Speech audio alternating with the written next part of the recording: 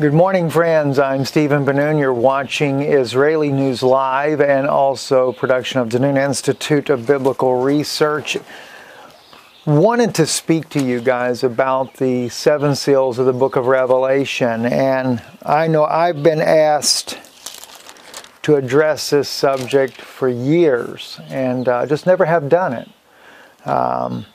And I think perhaps I am very happy that I have not done this as of yet because of probably would have been wrong.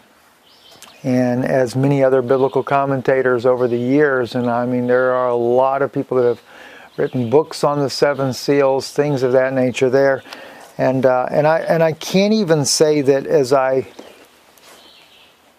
dare to dive into this subject that I am exactly correct myself.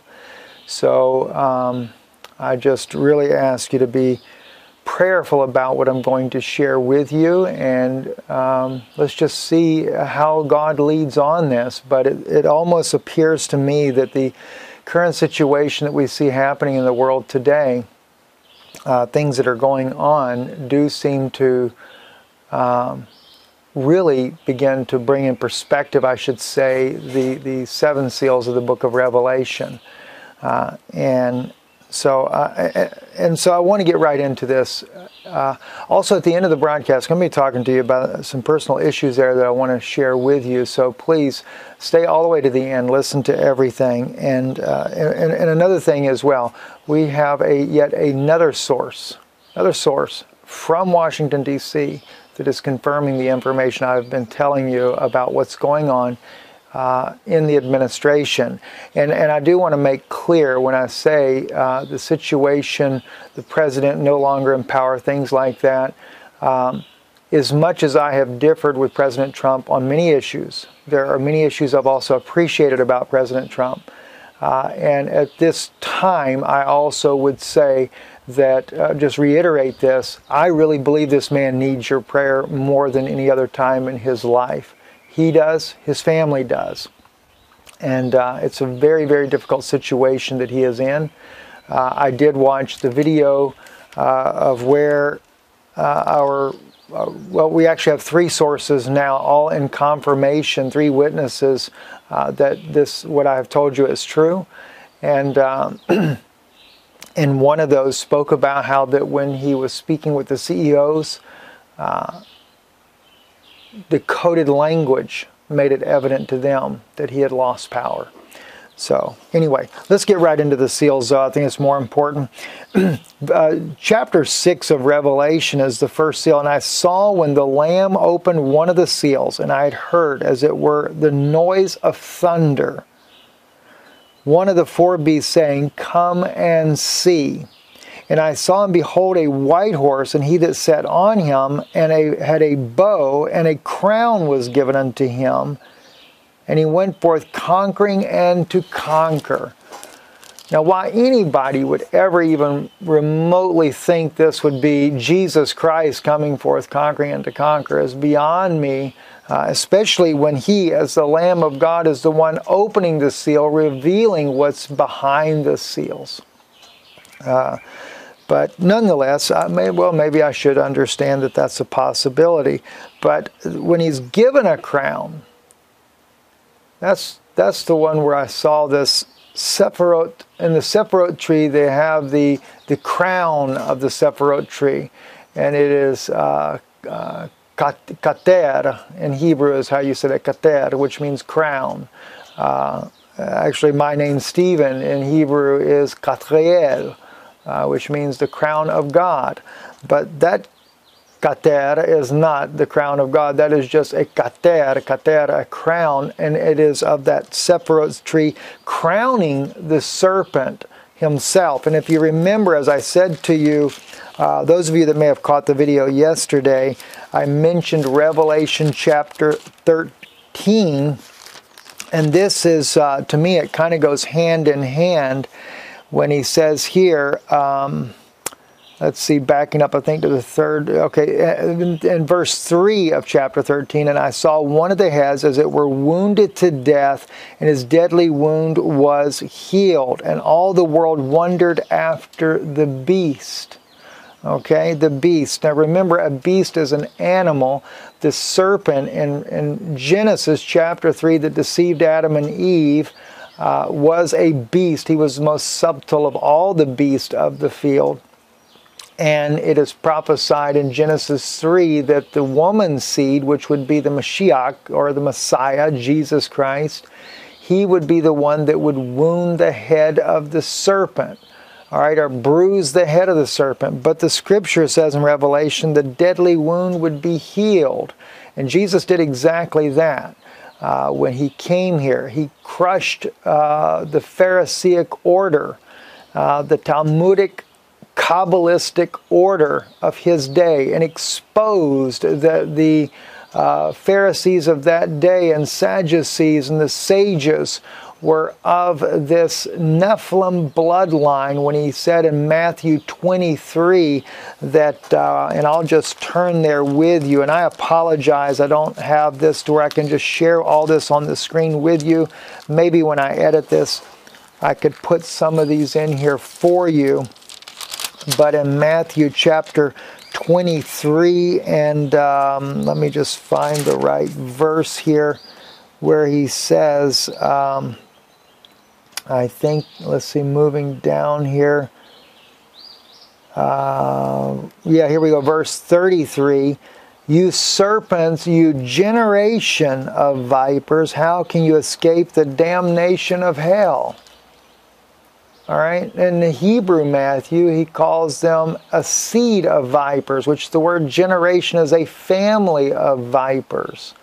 And we know that this can be confirmed if you go into Ezra, which we find that the priest and the Levites had mingled their seed.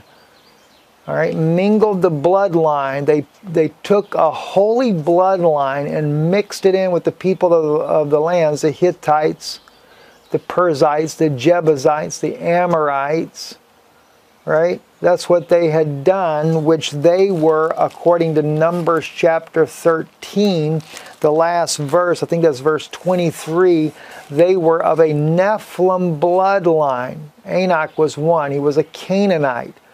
Right? And just the mere fact that Enoch is mentioned, he's not just a Nephilim, his father was a Nephalim. It literally uses the word Nephalim about him, and his children were Nephilim. By the way, they're not sterile, so don't get that crazy idea in your mind. The very fact that Enoch his father was a Nephalim, and he could produce sons, shows that he was not sterile. And Jesus also confirming that in Matthew 23 when he said they were a generation of vipers.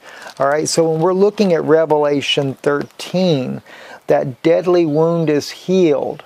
Of course, the Romans carried out the judgment of Christ on 70 AD, destroyed the temple.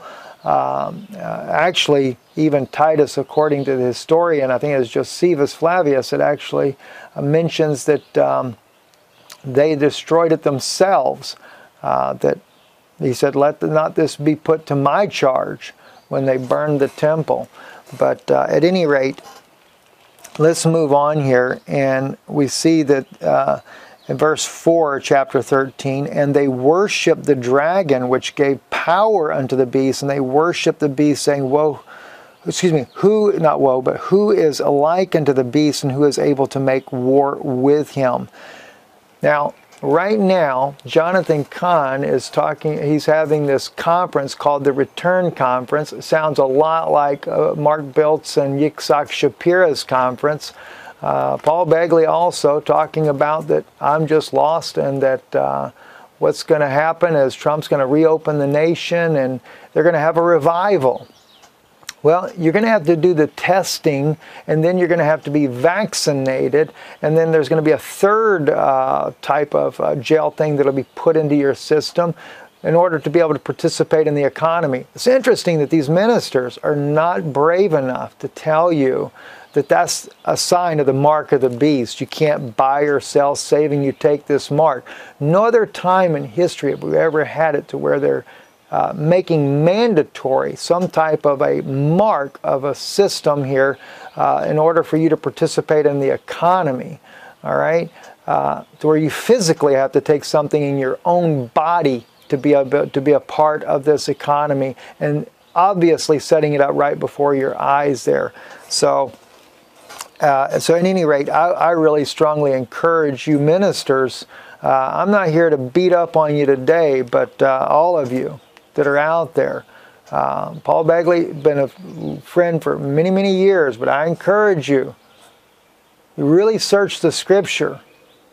Drop the 501c, which I don't, get rid of that idea altogether. I mean, man, and listen, I have to have a compassion too in one way, because I realize a lot of these ministers are caught up in that system because they thought it was a good thing, didn't know any better. You know, we totally failed to realize where Jesus, when it come time to pay him the taxes, just paid the taxes and was done with it. He wasn't going to be bound to the government. But I've got many a good friend that are ministers that are caught up in that system. I remember Chuck Baldwin saying it took him years to unravel all of that. So maybe I can't hold these guys so hard to the grindstone when it comes to that, but nonetheless, you're going to have to get out of it if you're going to ever speak the truth. And I do know that. These guys are forced to not being able to say the truth. But then again, they don't have to parrot everything either. They could just preach simple gospel and let these things go. But they're not. They're going to have to come against me and what we're saying, me and my wife, in order to I guess, to keep the status they have. At any rate, let's move on. There was given unto him a mouth speaking great things and blasphemies, and power was given unto him to continue 42 months. See, everything is given unto him, just like over here in the first seal. The crown is given unto him. So the world governments give their power unto the beast. And he opened his mouth, blasphemed against God, blasphemed his name and his tabernacle and them that dwell in heaven. All right? Well, Jesus speaks about, the apostles all spoke about, we are the temple of God. The body has thou prepared me, which was Christ, but we are his body, and so therefore that's the temples. That's the one they speak against. Right? So there you are, right there. He goes forth conquering to conquer, and then he says, and I saw and behold a white horse set on the, okay, we got that. Then we go into the second seal, verse 3 of chapter 6. When we had opened the second seal, I heard the second beast say, come and see. And there went out another horse that was red, and power was given to him that sat thereon to take peace from the earth, and they should kill one another, and there was given unto him a great sword. That's definitely going, and not just to mention the fact that it's about to really go on globally with this alleged pandemic. And of course, what does the pandemic do? It brings about a chain of events. People will turn against each other. So power is given him to do all these things. Because notice, right, that he says, given to him that sat thereon to take peace from the earth. Peace. Jesus Christ is the peace. He is the shalom. And when you remove Jesus Christ out of the equation, and you begin to bring in this reptilian race that is now controlling the White House and as well as controlling global governments around the world, you take peace, you take Christ out of the system there. And now you have injected into it what? And then it says, and they shall kill one another. And that's exactly what's happening. And what are you going to see happen when people, when they've lost their jobs, unemployment rate, they're saying 10%. It's got to be higher than that, though. They're just not telling you the true figures yet. When these people have no way to be able to buy food anymore because they have no money, then they're going to start robbing one another. They have created the scenario that will cause the people to kill one another. Then they'll enact martial law. Then more death will follow. And of course, my own sources from the Middle East have shared with me how that's exactly what they intend to do here in America. And even my sources, I have many sources in Washington, all confirming They want to get rid of the undesirables. Texas, you will be targeted. In fact, one of my friends said to me, people who live in Texas should flee Texas. And yet everybody thought that they should go to Texas. And I've got precious friends there. Sister Rosa, one of those, very precious sister. And the group that she has there, God bless you all over there. And so many more of you in Texas. We love you very much. Very sad to see these things coming. And many of them, there's no way they can leave. No way they can leave. They're going to do ethnic cleansing. You're going to see that. Right? They have no regard to the human race. So we go on. That was the second seal that we just read there. All right, so let's go into the third seal, verse 5. And when he had opened the third seal, I heard the third beast say, Come and see. And I beheld, and lo, a black horse, and he that sat on him had a pair of balances in his hand. And I heard a voice in the midst of the four beasts say, A measure of wheat for a penny, and 3 measures of barley for a penny, and see thou hurt not the oil and the wine.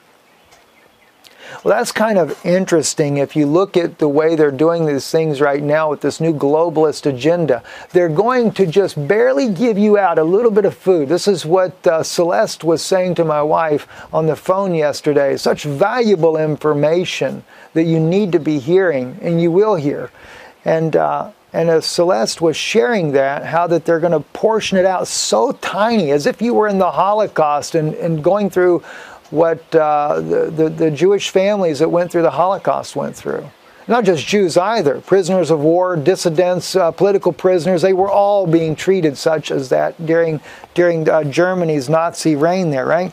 But then he says, hurt not the oil and the wine. Now there's a lot of ways we could look at that, but I know it's been said that, of course, we know scripturally, oil represents the Spirit of God,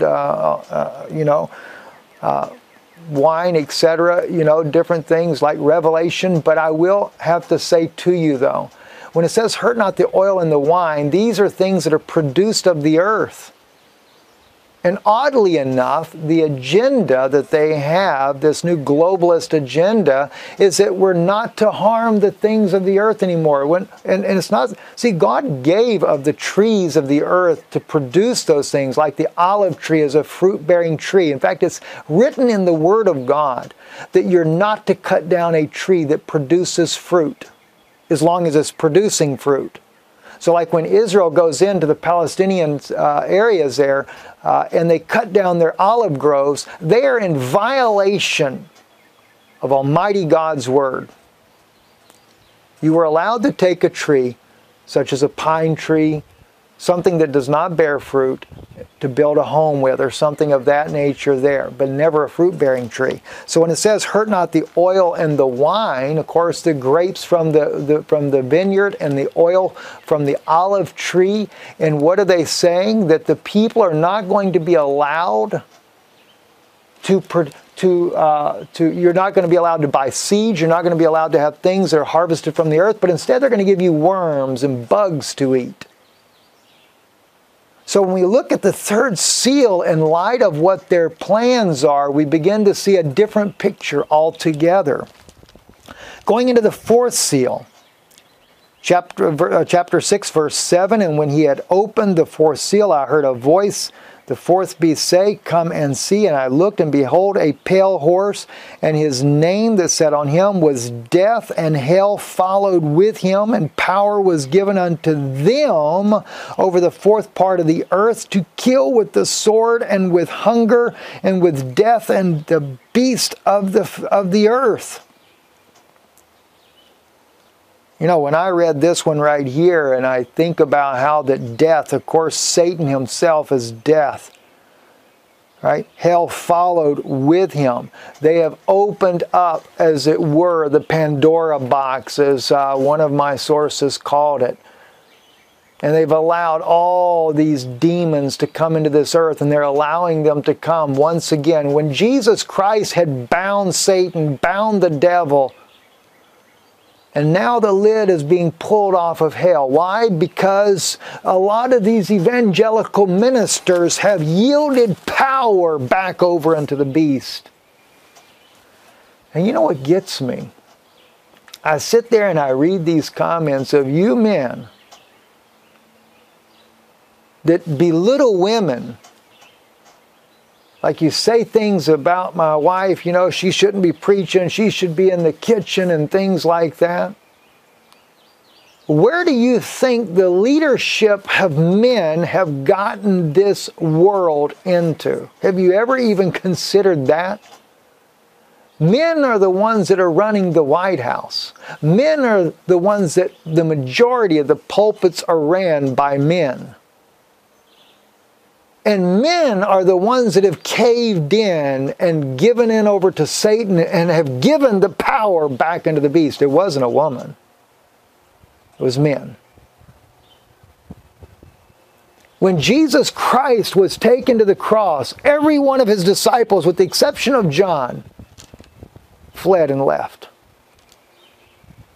The ones that were there on that day when Christ was being crucified were the women. The ones that stood for the truth were the women. And then you act like you're somebody. And I'll tell you something, there's no way the research that goes into the work that we do could it be done without my wife. She digs deeper than anybody I've ever known. And then to say the things that you say, you should really be ashamed of yourself.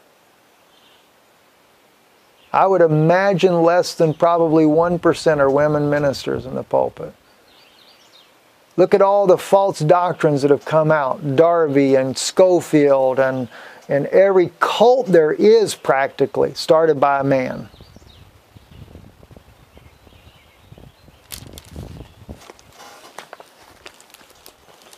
You know, in the sight of God, there is neither male nor female.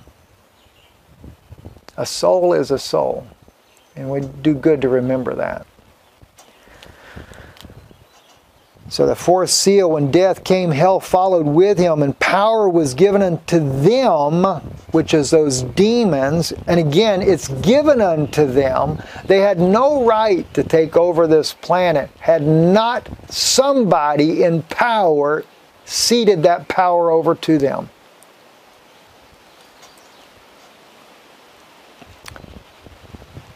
And power was given unto them over the fourth part of the earth to kill with sword and with hunger, which is what they're doing and they're going to do. They're going to starve you to death. They're going to kill you with the sword and with death and with the beast of the earth. And as I said in the broadcast yesterday, why does it say with the beast of the earth? Remember when Jesus, he came to the maniac of Gadara, and he cast those demons out. And of course the demons spoke to him and said, suffer us to go into the swine. And he did, showing that those devils had the ability to inhabit an animal creature.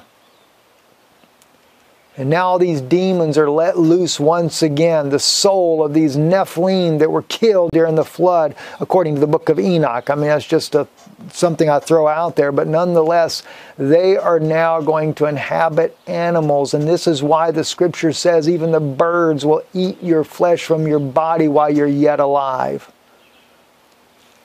Think about these things, friend, and this is what's happening because somebody let down the bars and the sheep got out and the wolves have now entered in. And we go to the fifth seal, and when he had opened the fifth seal, I saw under the altar the souls of them that were slain for the word of God and for the testimony which they held. And they cried with a loud voice, saying, how long, O Lord, holy and true, dost thou not judge and avenge our blood on them that dwell on the earth? Who's dwelling on the earth? Those demons. And white robes were given unto every one of them, and it was said unto them that they should rest yet for a little season until their fellow servants, also their brethren, that should be killed as they were, should be fulfilled. So there's more martyrs coming that will stand for Jesus Christ. And the sixth seal, and I beheld when he had opened the sixth seal, and lo, there was a great earthquake, and the sun became black as sackcloth of hair, and the moon became as blood, and the stars of heaven fell into the earth, even as a fig tree casteth her untimely figs when she is shaken of a mighty wind. And the heaven departed as a scroll when it is rolled together, and every mountain and island were moved out of their places. And the kings of the earth, and the great men, and the rich men, and the chief captains, and the mighty men, and every bondman, and every free man, and hid themselves in the dens and in the rocks of the mountains, and said to the mountains and rocks, fall on us, hide us from the face of him that sitteth on the throne, and from the wrath of the Lamb, for the great day of his wrath is come. Who shall be able to stand? When I read this, and of course this has been on my mind for quite some time already, that this is what we're about to see. And with all this going on, this is what's interesting. Right now, these Nephilim bloodlines that are making ready for their father of death to come, Satan, and all of his demons to be poured out on this earth. And at the same time, while that's going on, I've been told by those that are in the inside circles, the scientists, in fact, that work with these, that we are now about to see cataclysmic changes on the earth. Starting in May, you'll begin to notice temperature changes. You'll begin to notice weather changes. Then earthquakes and everything else will begin to just magnify through the months ahead. Even now, when it was like, I don't know, in the 80s yesterday, in the 40s this morning. Totally unseasonal weather, right? But it's going to really pick up storms and tornadoes and hurricanes and typhoons and everything else is going to go. And by September, there won't be a man, woman, or child on the earth, as I was told, that will not know that something major is taking place. And then we will go through what is called a debris field. And now there are those that are saying, too, that this comet, they call it Atlas. I'm wondering if it's not the one that was spoken by the Chilean astronomer, Fernando. I think Ferrado, I believe is his name, that passed away back in 2001, that said that it was 6 times the size of Jupiter. Some are saying that Atlas is twice the size of Jupiter, but it's a comet planet, goes into an elliptical orbit. But when I think about this, and I don't know if this is the case or not, but when it goes and it circles and it comes back around, I'm wondering if it doesn't get between the sun and the earth, and that's why the sun becomes black as sackcloth of hair. Because we get the moon that gets between the sun and the earth, and we can get a solar eclipse or a lunar eclipse, whatever they call that. I'm not one of those kind of guys, so I don't know the right terminology. But put something 6 times the size of Jupiter between the sun and the earth. Not only would it make the sun go completely black, might even get a red moon out of that one there, but imagine what the chaos would happen on this planet. And of course, we already know the elites have dug all these huge caves into the mountains to go hide in and things like that. All over the planet they did this. They took the gold out of the vault out of Fort Knox to pay for all of this. And guess what? They're going to get there, and I'm even being told now by one source there that they're afraid to go underground because they didn't expect the radiation absorption of the earth and all these climatic changes that are cracking up even their caves. But they'll get in there and they'll cry out for the rocks and the mountains to fall upon them. But then I'm also told about the debris field and how that it'll be meteorites and everything striking the earth. It's coming a very serious day, friends, very serious day. And if there's ever a time, if you don't know Jesus Christ, I invite you to know Him today. If you don't know Him, fall to your knees and give your life to Jesus Christ, because there's no other hope, no other time in all the history of mankind than today that we must know who our Savior truly is. And let me tell you something, and don't just stop there. You want to be baptized in the name of Jesus Christ. You want to be filled with the Holy Spirit. You want to know that you've come in such communion with Him, that He has come to you personally and you have had a one-on-one experience with Him. And let me just say also, as we get to, there's one other one, the 7th seal. Let me just speak quickly about this. We go all the way down to chapter 8. And later, maybe I'll go through the commentary of chapter 7 there, where we start, where it goes from the 6th seal and speaks of other things. But in the 7th seal, when he had opened the 7th seal, there was silence in heaven about the space of a half hour. And I saw the 7 angels which stood before God, and to them were given 7 trumpets. And another angel came and stood at the altar, having a golden censer, and there was given unto him much incense, that he should offer it with the prayers of the saints upon the golden altar which was before the throne. And the smoke and the incense which came from the prayers of the saints ascended up before God in the angel's hand. And the angel took the censer and filled it with fire of the altar and cast it onto the earth. And there were voices and thunders and lightnings and an earthquake. And then it goes into the trumpets. You know, the one thing that I thought about because of the silence in heaven for the space of a half an hour is those prayers. And I say that because I had a good friend of mine that was visited by an angel one day, and the angel asked her if she wanted to see heaven. And he took her by the hand and took her up into heaven. And I'll never forget her telling me that when she was there, and she said, everything there is different than what you have here. She said, even the rocks are praising and worshiping the Lord. She said, the leaves on the trees as the wind blows, she said, they beat their little leaves together and they're worshiping the Lord. She said, the water sings, and she said, everything is in harmony, worshiping Him. And she said, and I became so overwhelmed at being in this place here with everything worshiping. She said that I began to worship the Lord, and she said, I was just worshiping Jesus and giving Him praise.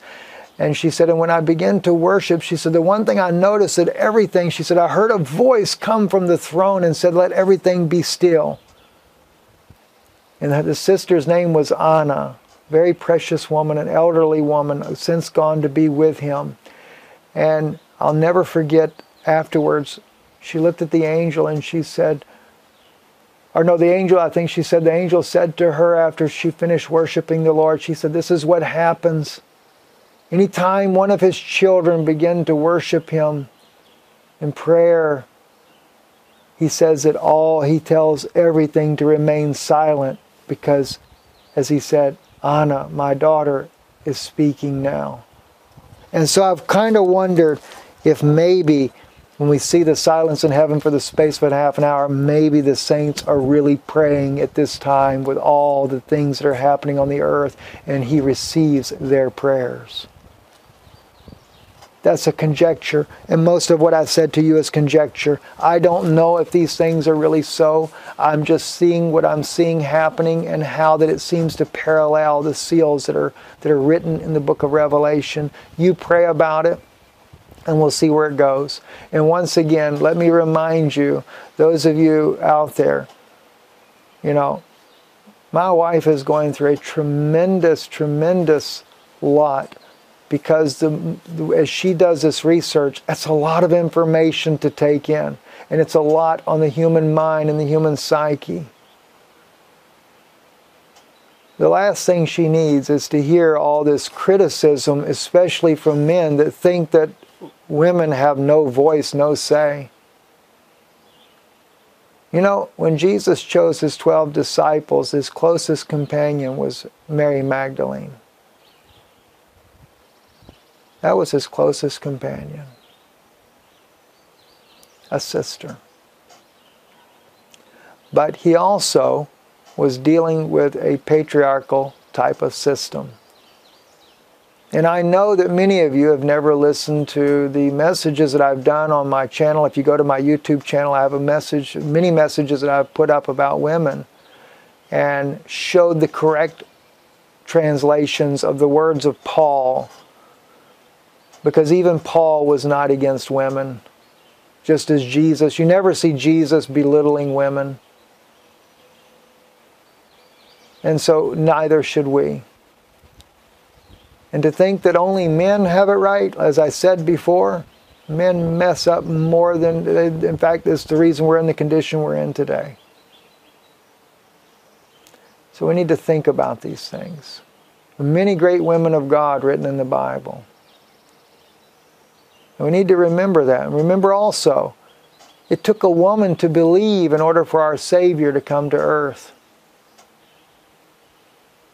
Abraham even doubted. Sarah doubted. Sarah laughed. Abraham laughed. God made him name his son Isaac. He laughs because they didn't believe. It was attributed to him for faith afterwards. But if it hadn't have been for that little woman named Mary that believed unconditionally the Word of God, our Savior, Jesus Christ, could have never been formed in a womb. Think about these things. One thing I will not tolerate is that, because I know what the truth is. You know, I'd rather you say nothing at all than to criticize my wife, because she is a part of me. Thank you for listening. And again, I encourage you, if you don't know Jesus Christ today, find Him. I want to pray with you as we close here. Heavenly Father, we're living in an hour, Father God, that is so tremendous. A lot of people are nervous. And I do know, Father, that perfect love, as you said in your word, perfect love casteth out all fear. And as we come to the closing hours of humanity on this earth, it's a glorious time because we're coming to the time of the resurrection. We're coming to the time where we get to meet our Savior face to face. And we shouldn't think that this is something unusual. These are the things that the apostles and the men and women of God had to face back in the times when you were on earth then, Lord. They, every one, gave their lives for what they believed. They, every one, went down testifying that you were the same yesterday, today, and forever. Help us to stand boldly in these closing hours. And if there's one out there, Father God, that doesn't know you as Savior, I just ask, Lord Jesus, that you would reach down, touch that heart, hear their prayers, Father God. Let the prayers go up even now, Father, that souls will be saved. For we ask it in the name of Jesus Christ. Amen and amen. Don't forget, if you're hearing this video somewhere else, our website is IsraeliNewsLive.org. We don't write a lot on there, but all the videos are posted there. Sometimes we do write articles there. Patreon also is another place you can see things. Sometimes we post over there more pertinent information that can't really get shared here. Thank you. Thank you for subscribing. Make sure you're subscribed if you haven't subscribed to this channel, because a lot of times they remove people. Here lately it looks like with YouTube probably having to lay off so many people, they're not able to monitor us as well, so the channel is moving along the way it used to move. Thank you. God bless you. And thank you for watching.